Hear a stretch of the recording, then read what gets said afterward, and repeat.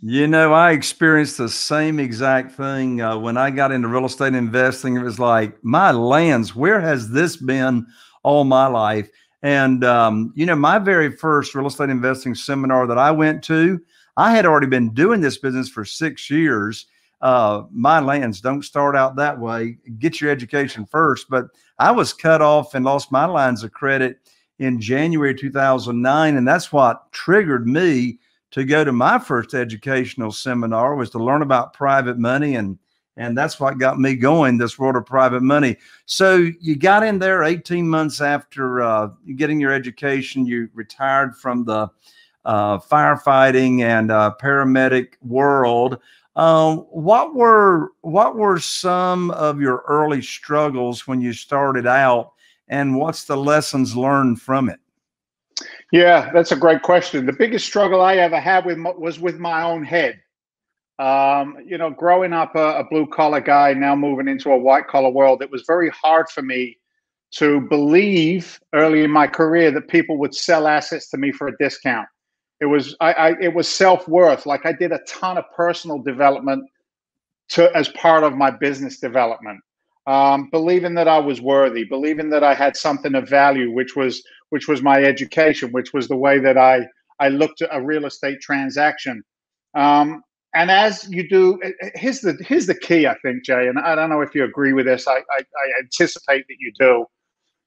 As long as I was always in motion, in forward motion, as long as I was putting, honestly, my very best effort, one foot in front of the other, if I was removing the negativity around me, the people who said you can't. I loved it when somebody said I can't, because I'd immediately turn it to I can, and I'd just execute, you know, on the way by as I succeeded, you know. So it was working on my mind first. Guy said to me, Dave, he said, there's 6 inches of detrimental thinking that lives between your ears. He said, and only you can control that. Only you can. Are you wealth? Are you confidence? Are you joy? Are you value? He said, because if you believe you are, then that will resonate to the people around you. And I started looking at opportunities where I could bring massive value. And it wasn't money driven, Jay. It wasn't money. Money was the byproduct of service first. Helping a distressed homeowner, looking after your contractors and treating them like equals, not like, you know, like they were a lesser citizen or whatever.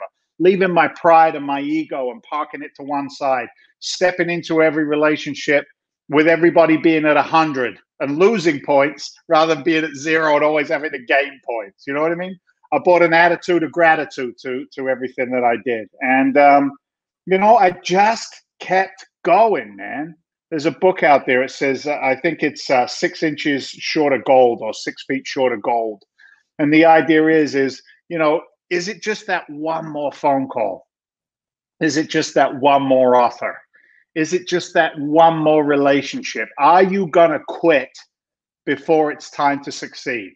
And what happens is 90% of our competition, if not higher, quits. And that's why guys like us succeed, because we stay the course. We have the tenacity, we have the drive, we have the faith, the belief. And again, surrounding myself with like-minded people who wanted to do what I was doing. And that overcame any hurdle. There aren't hurdles. They're just little blips along the radar. It's as simple as that. Well, what you just said, Dave, is one of the reasons that you and I resonate so well with each other. And that is, it's never about the money for the long term. You know, making a lot of money can be a motivation for somebody in the short term.